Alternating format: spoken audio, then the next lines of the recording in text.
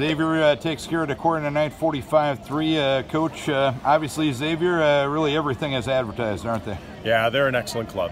We came down to want to play really hard and really well. I believe we played hard. There were many plays that were made, very well. Last week we won the battle of third down in a big way. This week we lost the battle of third down in a big way. We would get them in 3rd and 5 or 3rd and 8, and they would find some magic to get the job done. We didn't finish the play on some of those plays. And then when we were on offense, if we got chances on 3rd down, we couldn't make the play, or we couldn't make the big play to score the football.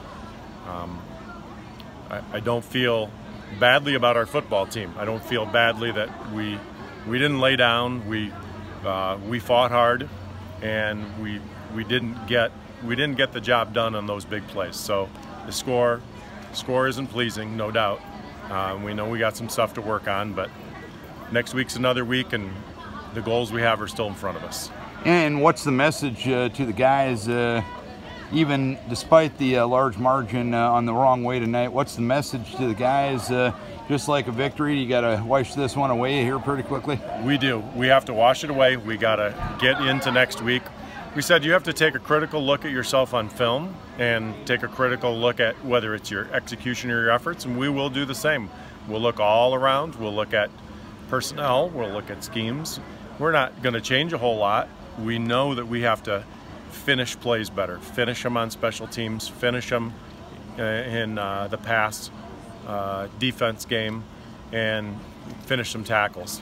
And then when it comes a chance to score, we've got to get those chances to score and sustain some drives. Xavier's an excellent club, very physical, very strong.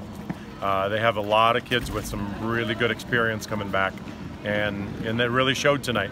I think if we can get more good snaps, we can make some large improvements. But we're going to have to really work in practice, and we're going to have to really work over the next few weeks to improve. All right, Coach, nowhere to go but up from here.